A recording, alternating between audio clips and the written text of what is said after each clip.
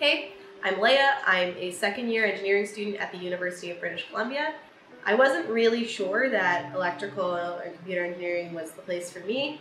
I just kind of took a leap of faith. But after taking courses this year, I realized that it's definitely the place for me. I don't think that I would be happy in any other department. I didn't really know a lot about engineering before I came to university. In fact, when I was applying to universities in grade 12, I didn't really even think that I would end up studying engineering. I thought I would go into business, and I kind of applied to both things here and there and everywhere. And I didn't really have, I think, the intention to go into engineering, and I had just never really seen myself as an engineer. It was really a spur of the moment kind of like, oh, I guess I'll apply to engineering decision. And so as a result of that, I really had no idea that there were so few women in engineering. I mean, thinking back, I guess I didn't have a lot of ideas about like, women who were engineers. I didn't really see a lot of portrayal of women in STEM in the media.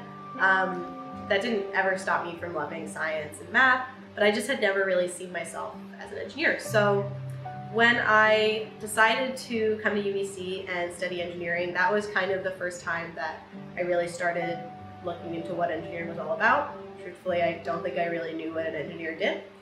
And that's kind of the first time that I realized that I might be in like a minority because I was a woman.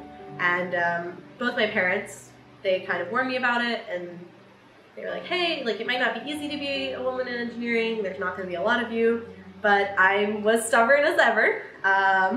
So I was like, oh, like it'll be fine, like it won't matter, you don't know me. I didn't think that I would really even notice being a minority in the classroom because of my gender.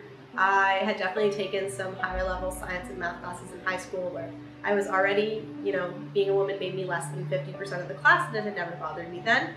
But truthfully, being a woman in engineering has shaped, in many ways, my entire university experience.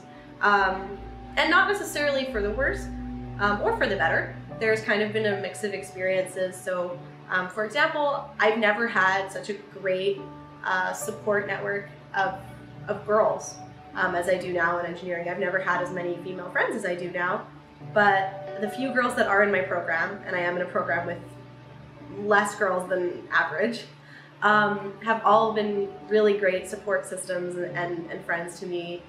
It's been really great to always have someone to talk about how badly my midterm went, or you know, how tired I am, or how homesick I am, literally anything.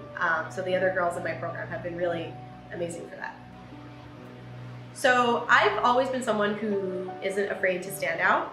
I have kind of a loud voice and a big personality, but something that's really changed for me being an engineering student versus high school was that in high school I always had the choice to stand out or not. You know, I always could choose to wear a flashy color or to sit in the front of class and participate and, you know, make my opinion heard. I feel like as a woman in engineering, I never have the choice to stand out or not. I just stand out. I feel that even if I'm wearing black and white, and even if I sit at the back of the lecture hall, and even if I'm dead quiet the whole time and don't participate, I still feel like I stick out like a sore thumb. And so that has been sometimes very isolating and can be a very intimidating feeling. Sometimes like you just don't want to stand out. But I think it's been really important for me to remind myself to shake off the little voice in the back of my head. Because in reality, not everyone is looking at me, and not everyone is noticing that I'm different. I think I was a confident person before I started in engineering, and I think I've had to build a lot more confidence in myself and the ability to advocate more, which has honestly been really great. So I'd say if anyone is interested in becoming an engineer and is nervous about being a woman, or is even thinking they don't want to pursue engineering because they're a woman, I would say definitely try it first. It can be intimidating, but I think it's really well worth it, and engineering is a really cool discipline. You get to solve new problems every day, and you get to build cool stuff and be on the cutting edge of technology. I think you'll find a lot of really like-minded people of both genders, and I think that it's not as scary as it might seem.